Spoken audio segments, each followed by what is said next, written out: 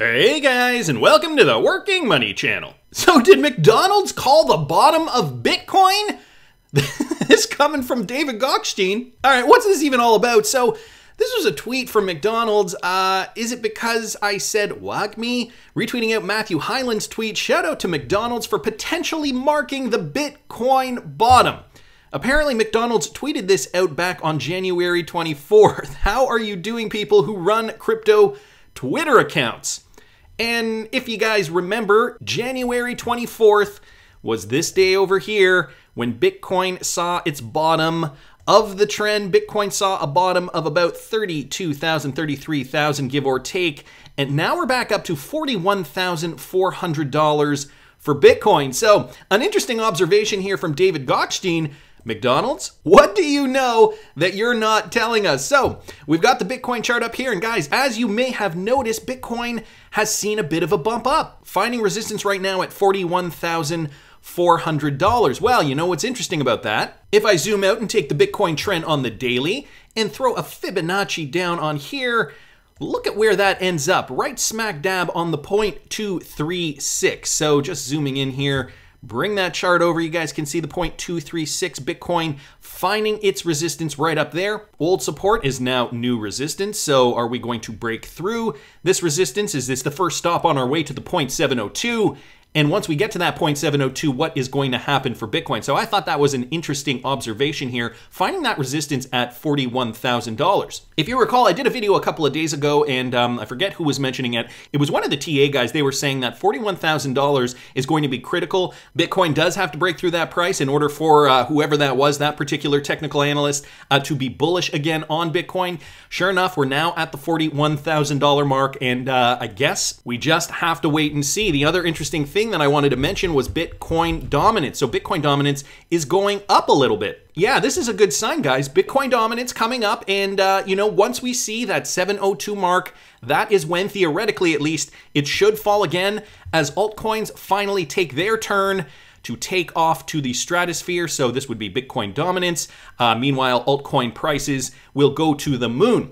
And so what's happening with altcoins right now? So we've got the market cap right now at $1.7 billion, Bitcoin dominance at 42%, and we're seeing the entire market move right now. How do we know if we are in an altcoin season? Maybe there are some coins already that have taken off. Right now, just taking a quick glance here at the coin market cap, we are seeing many of the altcoins up 8, 9, 10%, give or take.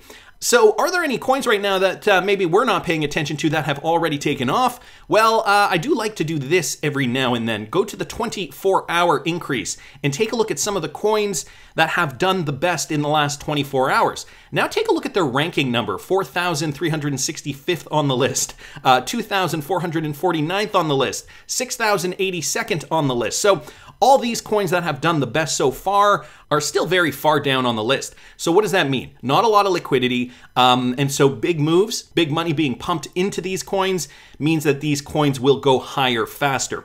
So this to me signifies nothing really. Not so much of an alt season. These are the coins that are performing the best, and you can see it petering out here at 200%, 150%, so on and so forth. Not the top 20 coins, and in my opinion, once we see those top 20, top 50 coins, give or take, really start to take off, I think that is the sign of the alt season. We've got Michael at Val5Links bringing this to our attention too. Okay, so Ted Cruz, he just made a Bitcoin purchase apparently. He made a Bitcoin purchase during the recent dip, according to a new financial disclosure with the US Senate. The disclosure dated February 4th shows Cruz made a Bitcoin purchase valued anywhere between $15,000 and $50,000. We don't know for sure. Cruz made one purchase on January 25th using River. On the day of the purchase, Bitcoin price was hovering just under $37,000. So Ted Cruz obviously knew when to buy the Bitcoin.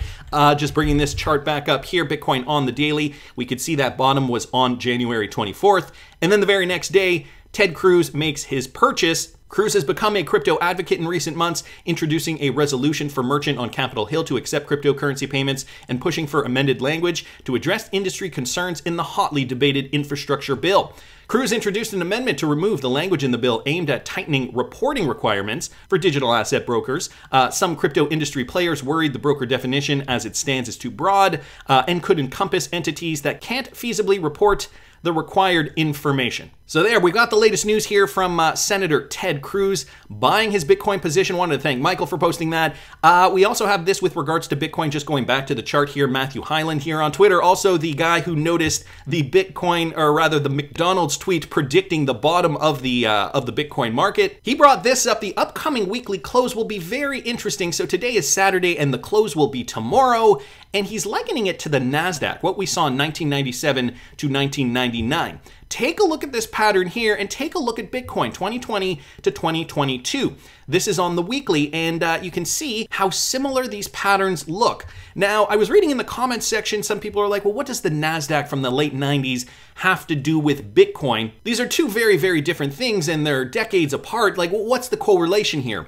And what I have to reiterate here is trading, charting patterns, all they are, essentially, is psychology charted on a page. So this is human behavior, how humans are deciding to buy and sell digital assets, and it's all being charted with candlesticks in this case. This is why we see old resistance become new support and vice versa, so on and so forth.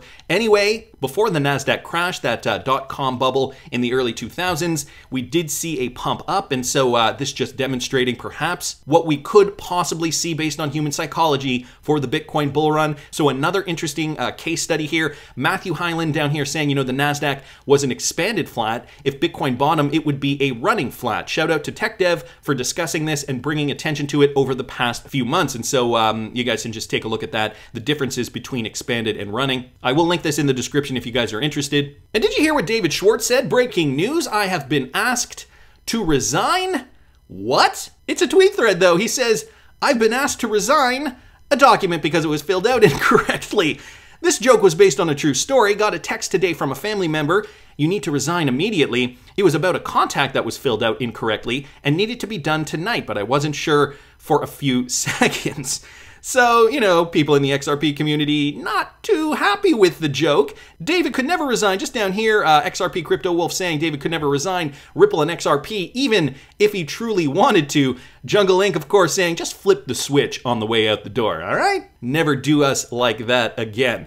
Not funny, says Dictator Know-It-All. Yeah, I don't think too many people would be too happy if David Schwartz did resign his post at Ripple. Of course, we know all the great things that David Schwartz has been responsible for over there at Ripple and, you know, being part of the creation of XRP. Understanding the limitations of Bitcoin, creating a Bitcoin 2.0 that is able to scale, moving away from proof of work. And so here we have it, the digital asset that is going to run the world, XRP. I guess I never did talk about XRP price. Let me just go back here real quick. XRP just following the market now, right now trading at about 67 cents. So following Bitcoin, not too much movement. Otherwise, not too much excitement. Well, I mean, I guess some people in the XRP community are excited to see it go up about 10 cents from 56 cents to 67 cents, 11 cents right now, depending on how much XRP you have. That could be a huge chunk added to your portfolio. The other thing though, we're still trading on low volume, so not a lot of trading going on. That is definitely something we should make note of. And then there's the court case, guys. The update here, Jeremy Hogan just did release a video yesterday, and Ant1 on Twitter just posted this. Now that Judge Torres is back in action, major rulings expected to be made at a faster pace. If Hogan's suspicions prove true, if the court maintains its decision on the DPP, the lawsuit could end faster than expected, and the XRP holdings would be unfrozen. So guys, as I mentioned, Jeremy Hogan did do a video on this. I will link this video in the description. I suggest you guys watch it to get the full details. Here are some of the highlights though. Ripple and XRP holders given great sign from Judge Torres. Judge Annalisa Torres is back in action, and she favors public disclosure, which should favor Ripple, as the judge will have a say in the deliberative privilege issue. So Judge Annalisa Torres has granted in part and denied in part a request from Ripple and individual defendants to seal exhibits. In the ruling, the court ordered 3 documents to be unsealed, and we have talked about those 3 documents: the notice of Brad Garlinghouse's deposition, Chris Larsen's email string, and the Brad Garlinghouse email. The files can be read by clicking on the link, so I will link this in the description if you guys want to read those in detail. The judge also denied Ripple's request to seal legal memos provided to Chris Larsen and briefing associated with those memos. As to Ripple's request to file surreply to the SEC's motion to strike the fair defense notice, the court granted the defendant's wish. The surreply will be filed on February the 9th. So we only have to wait another 4 days for that. That's coming up next week. The order demonstrates how the court sees the SEC versus Ripple lawsuit, a case of public interest that deserves public access. So this is one of the big points here that Jeremy Hogan mentioned. The fact that the judge in this case sees the importance for these documents to be public, and so this is what she has granted. Down here, Judge Torres favors public disclosure, as I just mentioned. Jeremy Hogan says there's only one major takeaway from this order on the Ripple versus SEC case. Judge Torres is getting ready to take over. So Judge Netburn has been the assistant judge up until now. Now Judge Torres going to be coming down with her final verdicts soon. The next couple of months will be very interesting with all the major rulings that are being teed up. John Deaton also commenting on this, the attorney for XRP hodlers. He says what these rulings clearly show is that Judge Torres favors public disclosure. Ripple can't seal certain documents. Same applies with the SEC. Think ahead. We may ultimately get to see the 63 Hinman emails. So that is also something that could be exciting. And so just going back to some of those documents here, Jeremy Hogan highlighted a couple of them in here in this video. Despite a proven track record of being good stewards of XRP, this is coming from the Brad Garlinghouse email, we had continued to hear concerns in the market that Ripple could hypothetically sell our 61 billion XRP at any time, a scenario that would be certainly bad for Ripple. So with the decision to lock up 55 billion XRP in escrow, we have given investors a predictable supply schedule and removed what skeptics have suggested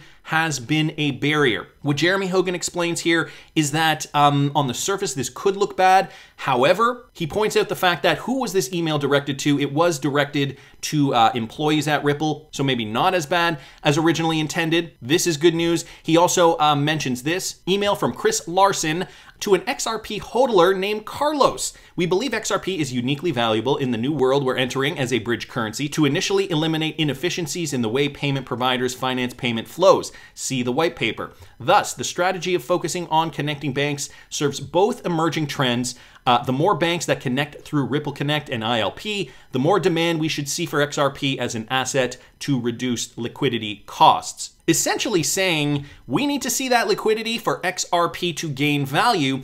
And, you know, it was surmised that the SEC might use these paragraphs in these emails to strengthen their case. So will that work? Can it work? Well, it's funny because Jeremy Hogan later on Twitter, after releasing that video, he says it's embarrassing when you make a video and talk about thinking like a lawyer. And BJ Hodges comes along and thinks of an argument 5 times better than yours and puts it on Twitter for the whole world to see. Next time you come up with genius, just DM me, okay? What was that comment? Essentially, BJ Hodges writes, thanks, Jeremy. The email to Larsen appears to be from an overseas individual. A US individual would not refer to purchasing 30,000 euros worth of XRP. So I did not actually read that part of the email, but that was definitely part of it. Therefore, how would this actually be relevant? So boom goes the dynamite. BJ Hodges here pointing out the obvious. Chris Larsen in this email was directly talking to an international XRP hodler, someone who the SEC has no jurisdiction over. So will this particular argument be null and void? It's a very good question. Jeremy Hogan obviously thinks so. We do still have to wait and see. Now, Jeremy Hogan originally predicted that the lawsuit could go on until 2023. That was an original prediction from either last month or the month before. But now that we've seen these new developments, now that we know Judge Torres is on the case, we are awaiting verdicts. He thinks this could, in fact, wrap up sooner. So in 2022, we will see a verdict for XRP Clarity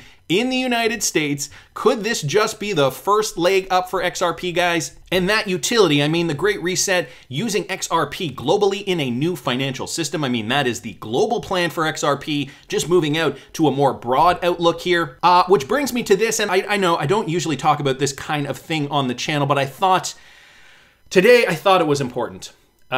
Because there's a lot going on in Canada right now with regards to demonstrations to preserve our rights against globalist elite agendas. I'm sure a lot of you guys have heard this. Tom Fitton here on Twitter posting this, globalism in action. Biden pressures foreign company Spotify to censor Joe Rogan. I mean, I don't know if you guys have heard the whole story. And countless other Americans, and now Trudeau government pressures American company GoFundMe to defund Canadian protesters. So this is just one thing that is terribly upsetting. You know, free speech in Canada, the United States, the Western world, wherever, is one of those fundamental rights that we should have. and we are now seeing a government try to suppress this. Some people down here responding, if we as a group stop buying products and stop paying our bills, these companies won't ever get money. Sure.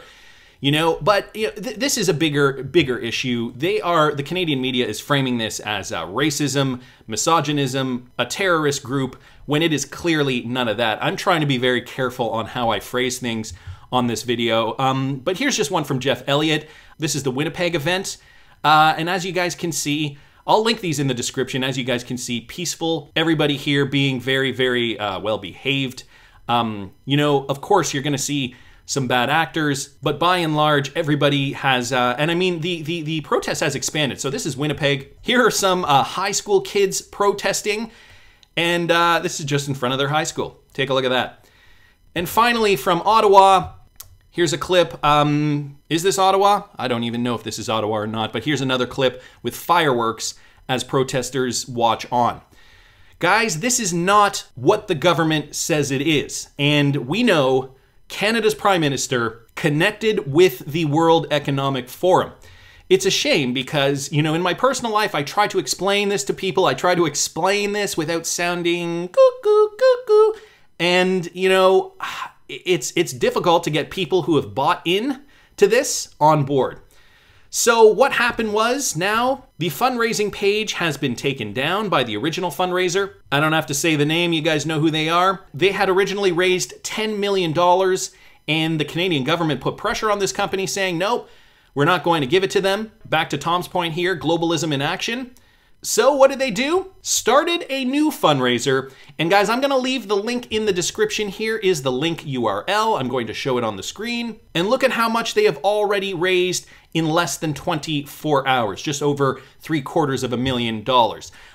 Now I gotta warn you, this back-end interface on this website is a little glitchy, so you might get booted off because of the sheer volume of people donating right now. I do think this is an important cause. In order to end this nonsense, I'll put it to you this way: if you don't agree with what Klaus is doing, go and support your local rally. I know lots are happening around the world, including in the US, Australia, many parts of Europe as well. And I mean, my entire Twitter feed was full of this kind of thing this morning. So, you know, it is important. It does connect to the world we're living in, and ultimately not only a new financial system, but a new world that we could be living in if we don't put our foot down, guys. The other thing that I noticed was kind of interesting. I had stopped this video, I had stopped recording, and I thought that I would re-record this ending because it's just so important that I thought I'd tack it onto the end of the video.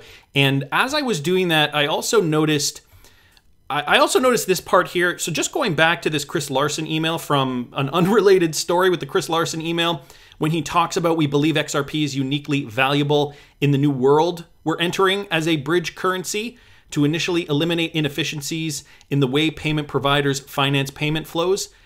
Chris Larsen is even wording this in the new world we're entering in. He's not talking about XRP as just a new technology, a new innovative solution for payments. It's a new world we're living in. And need I remind you, this was way before the beer flu. February 6th, 2017 was when this email was originally published by Chris Larsen. So, I mean, there are a lot of things to think about, guys. Wow, take a look at that. Over $870,000 now. That's just my opinion, and sincerely, if you guys can donate, I think it'll go a long way.